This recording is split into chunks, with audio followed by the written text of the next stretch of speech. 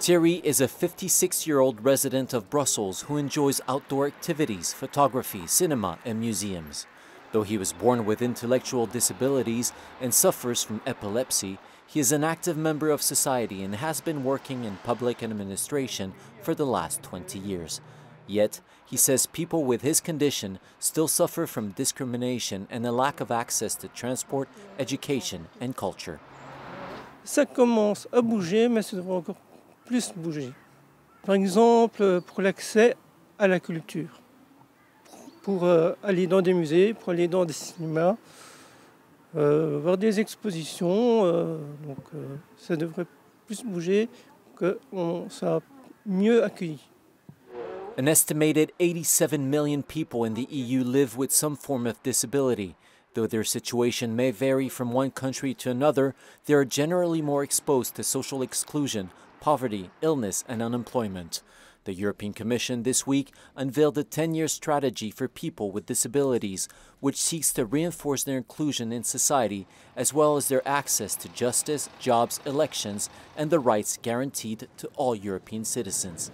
The European Commission will propose a European disability card recognized by all member states, which will make it easier for people with disabilities to make use of their right to move freely. The EU plan builds upon a previous decade-long initiative. For the European Disability Forum, however, progress will remain slow in the absence of clear data to monitor the efforts made by member states. S'il n'y a pas ces indicateurs, ces données chiffrées, cette demande de données chiffrées, ce monitoring, nous n'aurons pas assez pour avancer. Ce qui ne veut pas dire que les États n'avancent pas. Mais en tous les cas, certainement moins vite et avec moins de résultats que ce que nous n'en attendons. In Brussels, the NGO that organizes social activities for members like Thierry says it is vital to speed up the implementation of inclusion policies as the pandemic took a heavy toll on people with disabilities. Ils se retrouvent dans un véritable isolement, dans une solitude,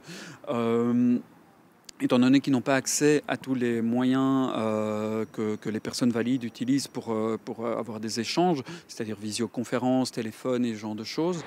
As a consequence, some of the people with disabilities suffer from alcoholism, depression, and suicidal tendencies, which makes the need for better inclusion all the more urgent.